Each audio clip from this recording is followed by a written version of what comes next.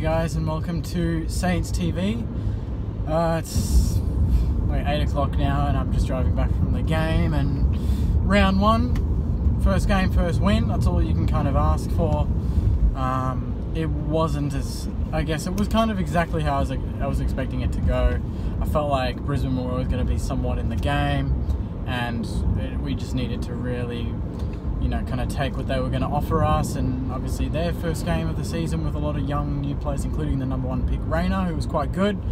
So they're always going to feel like they're in with the chance. And I think with the start that we had, we couldn't have asked for a better first quarter. 6 goals, 4 I think it was, so 10 scoring shots, 19 points up. I think the disappointing thing was the second and third quarters, in particular for me. Our kicking and our handballing was quite shocking. Too many players were calling for handballs in wrong positions when they were not in the clear, when they were surrounded by Brisbane players, and they got the handball because they called for it, and then they immediately turned it over because they put themselves under their own pressure and they had to quickly rush a handball and give it back. So I felt like in the last quarter, particularly the last 15 minutes of the game, we started kicking it more, we started hitting targets more, which we didn't do for a lot of the game. I think at halftime our kick to handball ratio was 111 kicks to 97 handballs, so it's nearly 50% each, and that's just way too high. We want to be a more aggressive kicking team. I did like that anytime we were around the boundary, we tried to cut into the middle, but it needs to be at a very particular moment, because a lot of the times we tried to go central and we just turned it over and we just chose the wrong kick. I think Ben Long in the third or fourth quarters turned it over, trying to do exactly that, trying to be really aggressive. And I mean, I like that our team's trying to do that, but there's a time and a place to do that. I think the positives for me were Jack Steven is just an absolute superstar. When we needed him, he got up, he kicked those 2 late goals in the third quarter to really get that little bridge of a gap that we needed going into the last, and that confidence for the rest of the team. Because Brisbane were coming, they hit the front, they got 6 or 7 points up, they were full of run, and then Jack Steven kicked 2 goals and really stabilised the team. Blake Acres, that's probably one of his best games for the Saints, especially round one, where there's been a lot of talk around him and around a lot of other players that could go to that next level. I think he had roughly 30 and kicked 1 or 2 goals, set up a few others. Ben Long was quite good. I thought Hunter Clark in his first game showed a lot. Anytime he got the ball, he seemed to not panic, and he had a bit of composure about himself on left and right side of his foot, so good to see that he can kick both sides. In defence, still a bit shaky at times, pushing up very aggressively.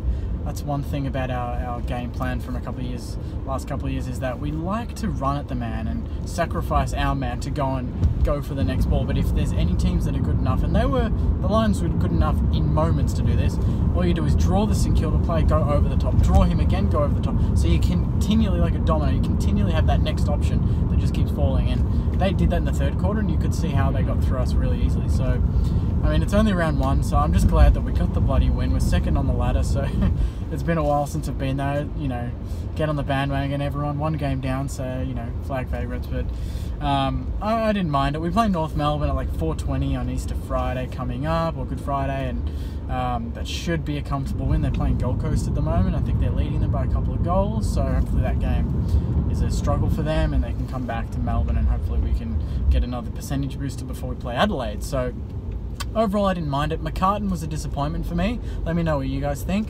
I don't think there's going to be many changes for the next game. I feel like we should give the guys a consistent run. McCartan should get another couple of games.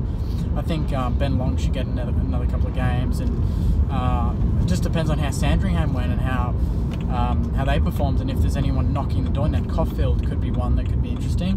Whether we try and you know, sacrifice. There's another small, hopefully not a Ben Long, to bring him in. But we'll wait and see. Anyway, guys, that's me. That's Saints TV for the first game, the first review. We won by 25 points at Etihad in front of a huge crowd of 23,000 people. Hopefully we get more on Friday, but it's North Melbourne, so I'm probably not going to back that. Please like, comment, subscribe. Tell me your thoughts on the game. Who was your standout? I think it was Blake Acres for me. Jack Steven, you kind of expect that from him because he's such a great player for us. There's a fair bit of lightning going on.